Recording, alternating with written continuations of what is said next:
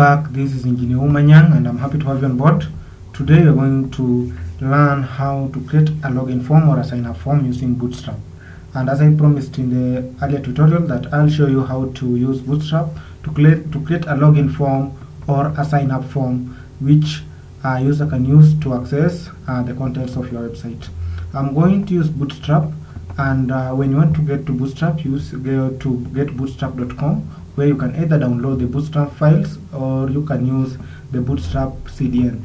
The Bootstrap CDNs are just codes that you will copy from Bootstrap CDN, then paste in your website, where you can use them to style your website. If you can see here, I have a link, though I have commented it out. I have a link to Bootstrap CDN, which I copied. Then pasted in my code, and it can assist me to style my website. I can also download Bootstrap from here.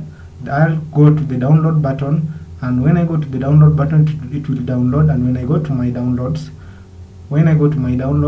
I'll get the Bootstrap 4.5.0. The current version of Bootstrap is Bootstrap 4. So we have much upgrades after that. We have 4.1, 4.50.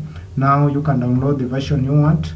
When you come here, you see that the current version is version 4.5, and you can select the version you want to download. So I've downloaded version 4.5, and you can see it in my downloads. It's a zip file. You can go here, then you extract you open with Archive Manager, and you extract the file to a folder that you want. So I already extracted my my Bootstrap folder, and I have it here.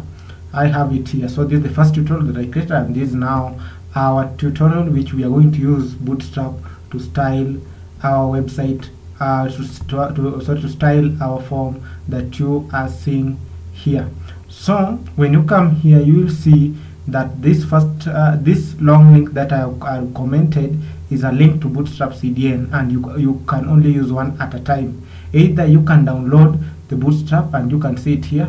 The upper one is a Bootstrap version 4.0 that I used earlier, and I'm not using it anymore, so I'll delete it. Then I'll be using Bootstrap 4.50. So whatever you will do, you will have your link to a href Bootstrap 4.50 /CSS, because you can see two files here, CSS and JavaScript. So when we open, you can see the files that I used to create this register form. And when you come here, I have my form, my styles here. So when I go to Bootstrap for you, there are only two folders, which is the CSS and JS, which we have the JavaScript files, the CSS, which we have the CSS files. So after getting to Bootstrap, folder, you will use the CSS folder. When you want to use the CSS, then you use the bootstrap.min.css file. I say that you can use one. Either you can decide to download it, or you can use the link. When you want to use the link, you come here, then you copy this link here. If you want CSS only, you will copy this. If you want JavaScript or Popper or jQuery, you will copy this code, then paste it on your code. So with me, I'll just delete this, and I'll use the downloaded version of Bootstrap. So these are my files to my form. I have signup.html, I have login.html, and formstyle.html, just to add some few styles to my form so that it can appear decent. So I'll clear everything here, and I'll start creating a new form. I'll clear everything here and start creating a new form so that we can learn together. So everything under the body, I will delete. And start afresh. So let me delete everything and save. I'll delete everything in the login page. It's the same codes. So I said that you can either use the link to the folder, the Bootstrap folder, or you can use a link to the Bootstrap CDN. So I'll delete everything here. And my form as my form style.css, there are little files here that I used for making the website at least look prettier. I'll delete everything from here so that we start afresh. So I'll start with the sign up page, and when you go back to our browser, we have our login form. So let's refresh, make sure that there is nothing. Let's refresh so that we start afresh.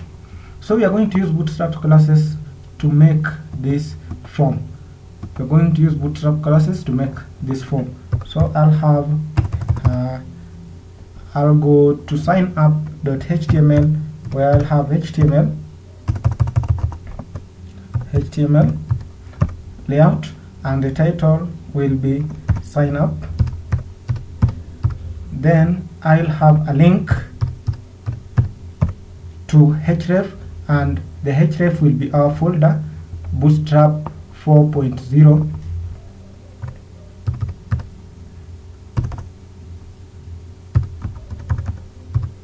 Bootstrap 4.50.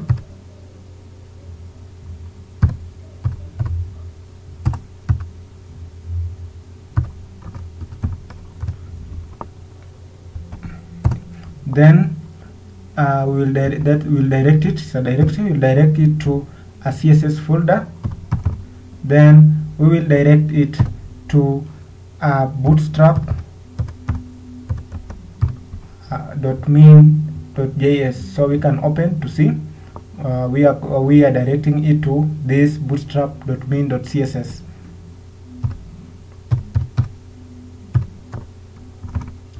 And we save. We'll go to the body section, and in this body we will have a div, and this div will have a class container, and here we will have a div with a row. Then under this we will have a div, we will have a columns under this row, a div with a class column, and this column, it will be a column of MD4, and we will give it an offset of 4. We will give it an offset of MD4 for medium devices, and I will give it another class later.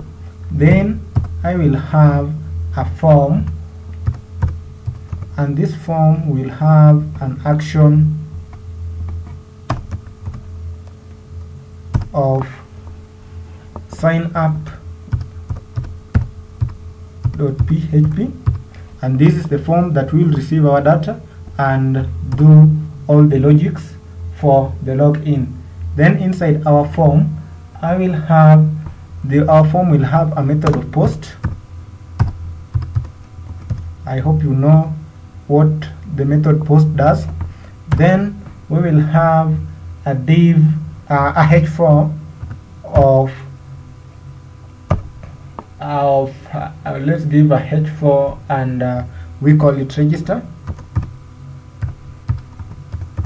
and we will give it a class of text center, and inside the form, this form we will give it a div of form group. Then inside this div of form group, I'll give it a label which I will call the label, it's for username,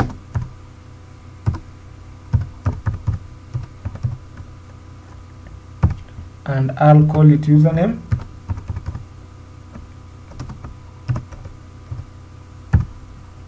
and I will get an input field, an input type of a text, and a name of username. Then I'll have it a class. I'll have it a class which I'll call form control. Form control and form control large, and form control large. Then I'll have that. I'll copy the same code from this div because I need 3 more input fields and labels.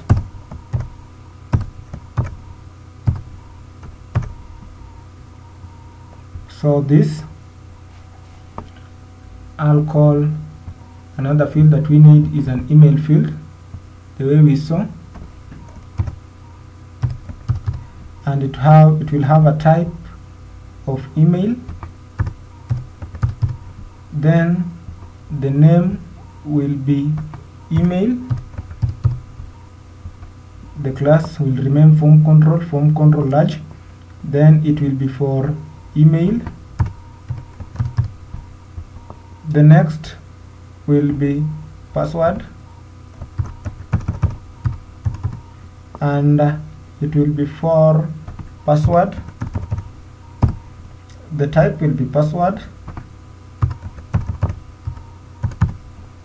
and the name will be password.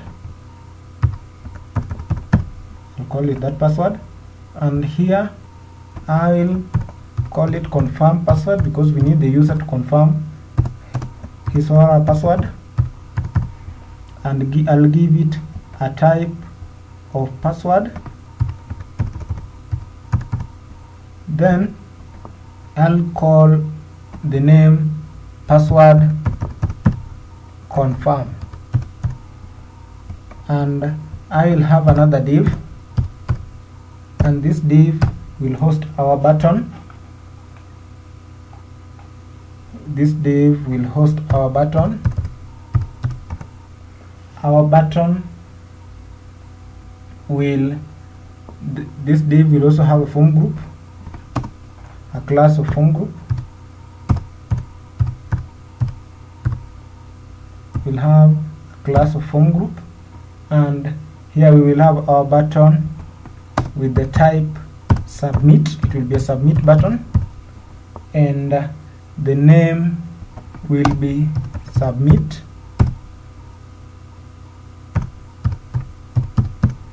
and the class of this button, another class of the button will have a class.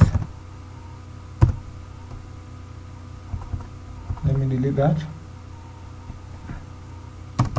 I'll have a class of button. Yes, button primary, to give it the primary color. Then we have button block,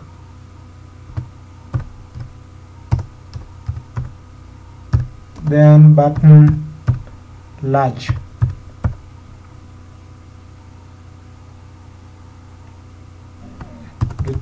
Let me remove that for the time being, and we can save and refresh our sign up page. Our Bootstrap style is not connected, so we can connect it. So Bootstrap, there's a problem in the, let's see what we can do. We can go to the folder, then we check on our document. So we'll come here, the CSS. So we need the bootstrap.main.css. No, we need the bootstrap.main.css. This one, I'll copy it and come here and paste it in this link, and I will delete this unnecessary directory, and I save. And when I save and refresh, now you can see it is connected. We didn't give our button a name, so let's give it a name. Our button, we will call it sign up. We will call it sign up, and when we refresh, you can see it looks better. So we are going to have a border around it. And that border, now we can add our own styling, and that's the smaller form you saw beside that. Now I'll go back here and I'll go to form style.css. So whatever I'll do, I'll also link it to my form here, and I'll call it form